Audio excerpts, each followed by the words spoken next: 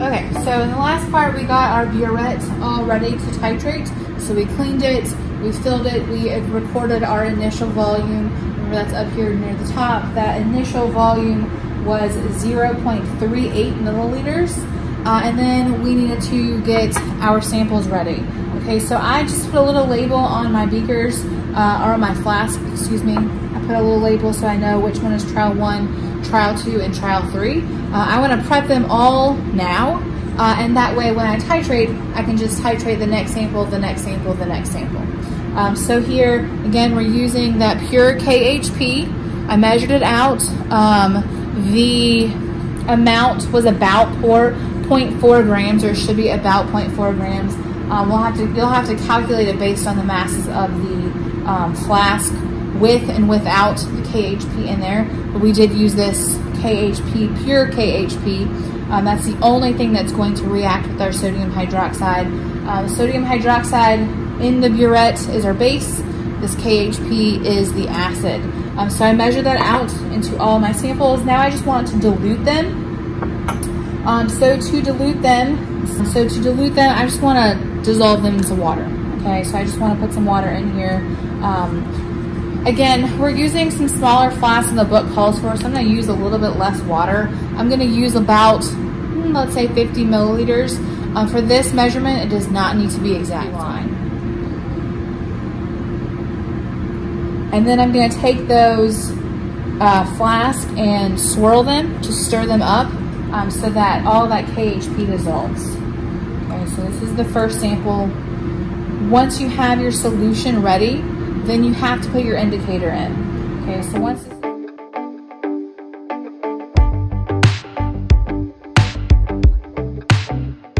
it's again, I'm just gonna look to make sure that I dissolve all of that KHP. I do want to try to get it all dissolved before I start titrating. If you don't, it's not the end of the world. It will dissolve as you titrate. But in the flask, I have a clear solution. In the buret, I have a clear solution. So inside the buret, we have our base. Inside the flask, we have our acid. If I just started emptying this buret into my flask, I would never see a color change. They're just two clear solutions. I would never know when that reaction happens. So I want to know exactly when that reaction happens. So I need to have something to indicate that to me. I have to have some kind of visual cue to tell me, hey, this reaction has occurred. You can just stop adding base at this point. So what you're looking for is the equivalence point, where you have stoichiometric amounts of acid and base in your flask. Okay, so the indicator is going to be when you have like the tiniest amount of base present in your flask. Okay, so that means that all of our acid has been used up. And remember that titrations involve a chemical reaction. So all this has to deal with molar ratios based on whatever our chemical reaction is.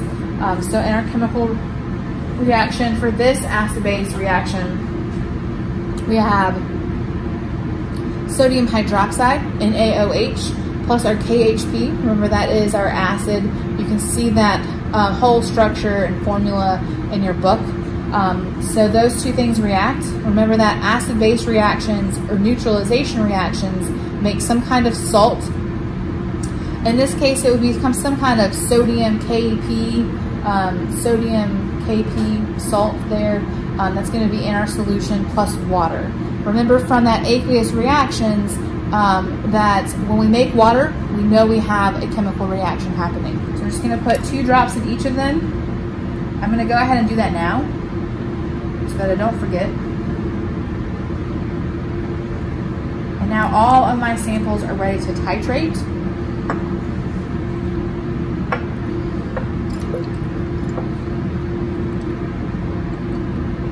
You may notice I have a couple pieces of paper around, so I'm going to use a piece of paper under my flask so that I can see when this color change happens. The color change that you are looking for is a very light shade of pink. You don't want to add so much base that the indicator turns hot pink. You're looking for a very light shade of pink, but that pink has to persist in the solution for at least a minute.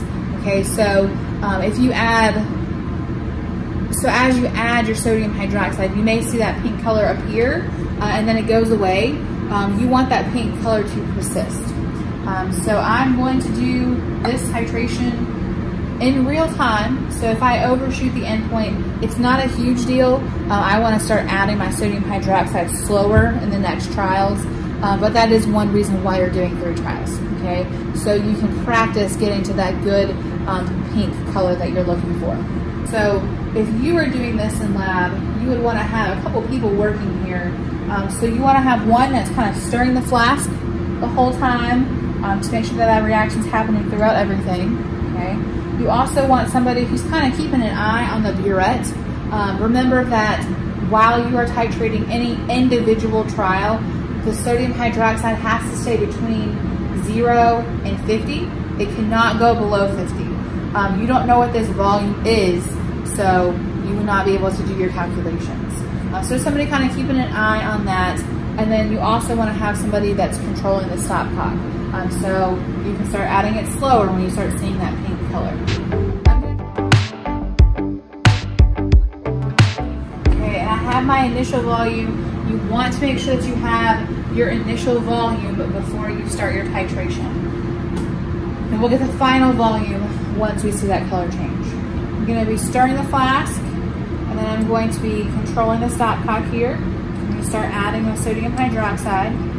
When I start seeing that pink color, I want to start adding that sodium hydroxide slowly. So as I swirl, that pink color is going away. So you can see it there, and then as I keep stirring, it goes away. Another reason for the paper, so you can see that color change. Something that you would want to keep in mind if you had like a pink shirt on that day, or your partner had a red notebook, just kind of keep red or pink things away so that you're not seeing any colors that are not really there. Okay, so that color is going away as I keep stirring. They're lasting a little longer. So the longer that pink color stays, the slower I want to add my sodium hydroxide. Now I have it kind of at a drop-wise pace. So I'm going to stop that. But that pink went away, so I'm not quite there to the point yet. Sometimes when you do a titration, you have a clear solution and you add one single drop and it just goes to bright pink, bright magenta immediately. It's okay. Don't panic. You can. It happens, okay? So kind of like there, I can get this lighter. This is a good trial. This is a good color, but you can get a lighter pink color for this. Okay, so I'm gonna swirl it, make sure it stays there. Maybe it'll get lighter. I don't think it is. Okay, so we have reached the end point here. We have that color change. Now I wanna make sure that I get the final volume for trial 1.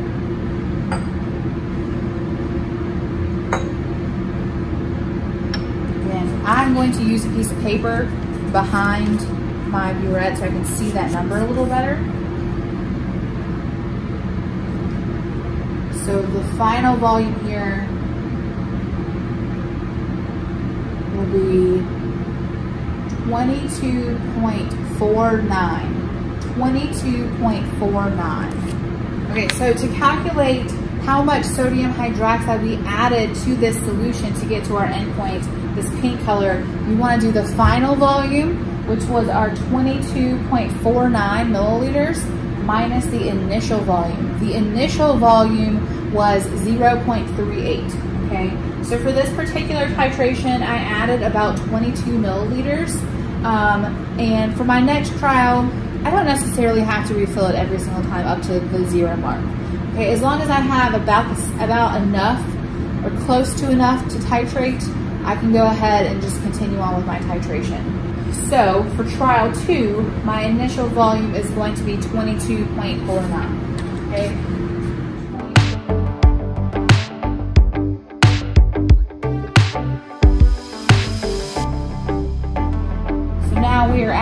that endpoint, that pink color. This is a good color. I think maybe it's a little lighter than last time, maybe not. But if you get every single titration this color, that would be great. There's still room for improvement. I still can get this a little lighter. Maybe I will do that with my third trial. But I do want to make sure that I get my final volume before I move on. So I'll leave this flask for comparison. So here for trial 2, our final volume is going to be 39.71. 39.71. Okay, so now I don't have enough to titrate my next sample. So I'm going to stop now, and then I'm going to add sodium hydroxide just the same way I did before. And then I'll get my new initial volume to start trial 3 with. I'm getting my initial volume for trial 3. Initial volume for trial 3 is going to be 0.15. 0.15. So I was getting really impatient with that trial. I don't like this ring stand. It's kind of bulky and in the way. But we got a pretty good endpoint. Let's see if we can do better on the color on the trial B. But this is trial 3. And our final volume here is going 20.91. 20.91. Okay, so all of the titrations are finished for part A. So for part B, the procedure does not change at all. The only thing that changes is the substance you put in the flask. Okay, so here in these 3 trials, we put in pure KHP. In part B, you're using a impure sample of KHP. And the goal of the calculations for part B is to calculate how much KHP is in your sample. So the only thing in that unknown sample that will react with sodium hydroxide is the KHP. So we will come back with part B.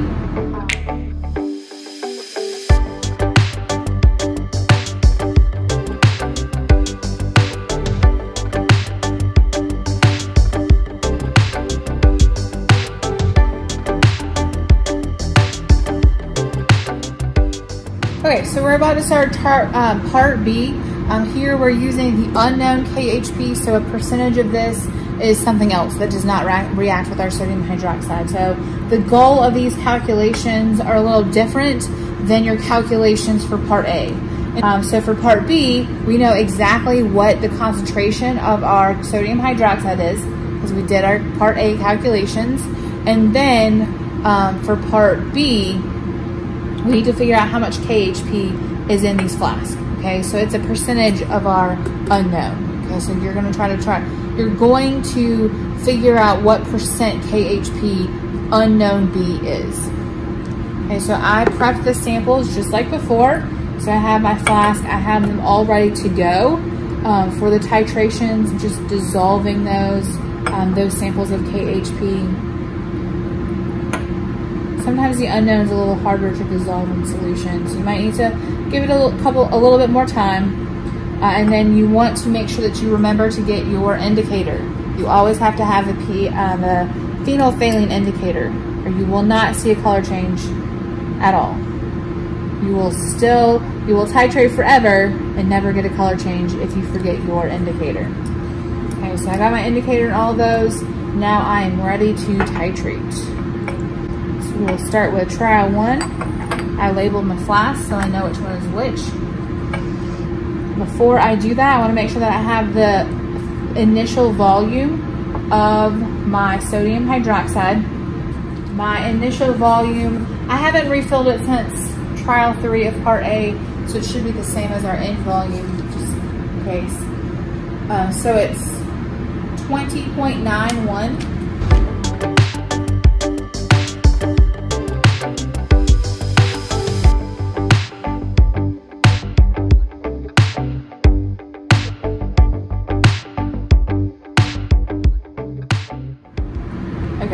have reached our end point for trial 1. Again, it's the same paint color. This one is pretty light. Better than trial 3 of our last part, which was pretty bright. This is a good end point. Okay, so I'm going to take my final volume. My final volume here is 31.75. 31.75. There we go. So we got our pink color. I don't think it's gonna go away. Still there, still there. Okay, so yeah, that is the color that you're shooting for, that very, very light shade of pink, okay? So kind of in comparison, this is good. This is great color. This is probably, I would say this is probably as light as you're gonna get it. In comparison, this is what we got for trial 3 in part A. I do need to refill my buret some. I'm not gonna fill it all the way to the top because these are taking about 10 to 15 milliliters. I still have about 3 in there, so I don't wanna waste a whole bunch of sodium hydroxide. So I'm gonna refill that, then we'll be ready to go for trial 3 of part B. The initial volume for trial 3, 23.20.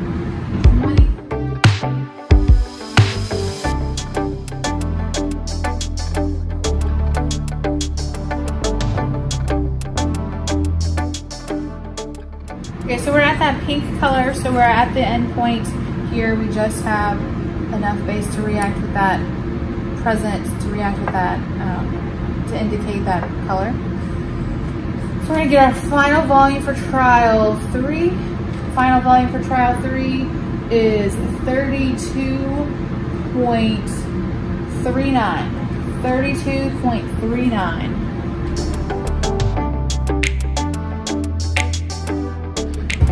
Okay, so for the procedure part, now you're finished. So the next thing that you would need to do is make sure that you clean up. Okay, so anything that's left in your buret must go into the waste container. Anything that's left over anywhere else must go in a waste container. You don't want to put anything back into that brown bottle, okay? So I have several flasks that I need to clean up.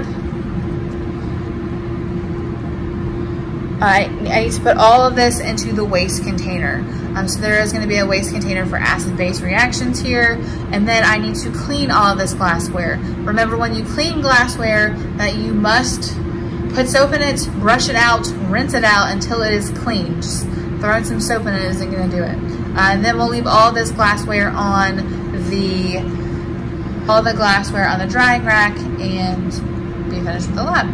One last thing I did want to mention before we're finished with this is cleaning the buret. So I've emptied the buret of all the sodium hydroxide. For the next person who uses this, you want to make sure that you clean it with lots of distilled water. So run distilled water in there to rinse out all that sodium hydroxide, including the tip, so you don't want to clog the tip with dried out sodium hydroxide. So clean all of your glassware with the soap and water and brush it out, and then your buret, you do need to rinse out with lots of distilled water before you can put it back where you got it from. So to store your buret, you want to leave it the way you found it, which should be on the buret stand, upside down with the stopcock open, so that it can drain from rinsing it out with that sodium, rinsing it out with water. Okay, so to clean the buret, rinse it out with lots of distilled water.